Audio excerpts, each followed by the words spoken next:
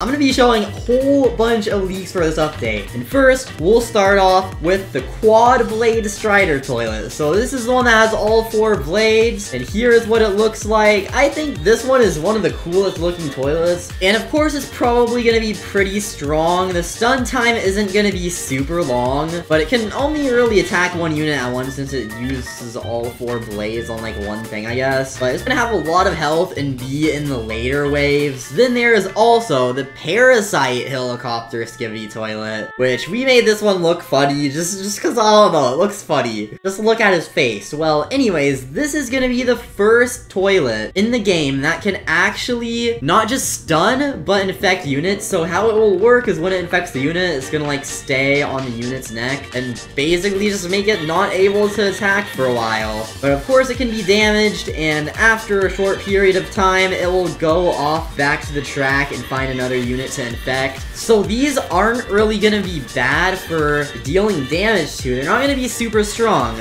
but the big problem is since they infected your unit, it can't actually fight against the toilets anymore. So if you only have a couple units that are upgraded instead of a decent variety of units down, then it might be pretty annoying to deal with, especially if your units don't have a lot of range, because by the time it gets close, well, it's gonna infect your unit. So for these, we'd probably have to add a normal Parasite toilet, which we most likely will at some point. Anyways, next unit is the Dark Speaker Man. So this one, much like the Ninja Cameraman, is just gonna be a much stronger version. Probably gonna make the Dark Speaker Man like an extremely cheap to upgrade legendary unit, but the max DPS is not gonna be high at all. Like the Large Speaker Man goes up to 800 DPS with not that much range, so this one's kinda gonna be similar to that, I guess, but it's definitely gonna be cheaper than the Ninja Cameraman to max out. Probably not as high range or damage though. It's just gonna be like a really good unit to start off with. Then after that is a very unique unit. This one's actually gonna be an exclusive. We don't add too many exclusive units. Even the game has been almost out for a month. We only have 3 so far. Well, then we also have a crate, but like, we haven't added one for a while, so we're gonna be adding this one as another unit that can heal stuff. So right now we have an extremely easy to get unit that can heal your troops, which is the Medic. It's actually only an epic. 488,000 exists. It is very common and also very good. This is gonna be kinda similar, but operate in a different way. So it's gonna be able to heal your units much faster, but not infinitely. So like, I saw in one of the Skivvy Toilet episodes,